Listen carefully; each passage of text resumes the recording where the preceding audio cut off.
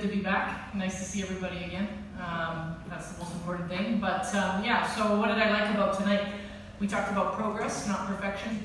We were very happy with a new style of play that we're implementing, some different fluidity in the attack rotations.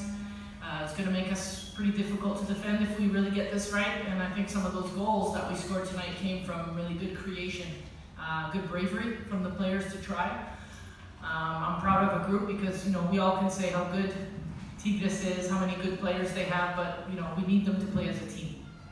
Like, not at all. To be honest, I didn't mention it, I didn't think about it. I think people on the external made a big deal about that last year, and that's fine.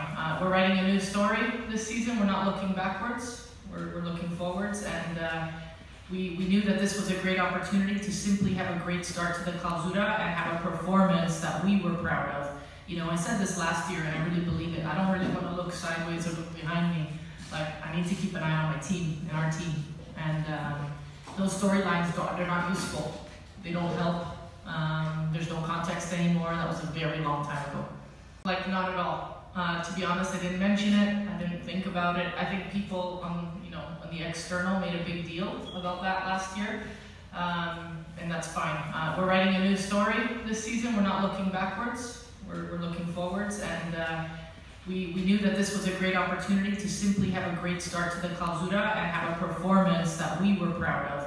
I said this last year and I really believe it. I don't really want to look sideways or look behind me. Like, I need to keep an eye on my team and our team. And those storylines, they're not useful. They don't help. There's no context anymore. That was a very long time ago. Missing Gaetan, she has become a huge part of this team, and you're exactly right. It's not to speak about other players, it's just to say that when she is on the pitch, when she is selected, she brings a quality that we need, and that I think she brings to that sort of number 6 position, the defensive center mid, as well as the center back. So she's very dynamic, and she fills the team where we need her to, but she's very quickly earning and making a case for herself for the starting position as well. So she had a little soft tissue injury in the quad, but she'll be back pretty soon. She's doing very well. So that's question 1. After 5 days of arrival, it's a little bit abnormal, but that's a tribute to her character. What she's brought, her attitude has been amazing since day one. This isn't a new team. Everybody knows Mari Carmen and she knows them, so it's kind of a really good fit for her. These aren't new relationships, and so when I asked her today, hey, how do you feel about going in for Jackie Ovaya at the winger position?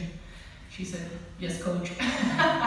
She's open, adaptable, and just a good footballer. So we have a good journey ahead with Mari.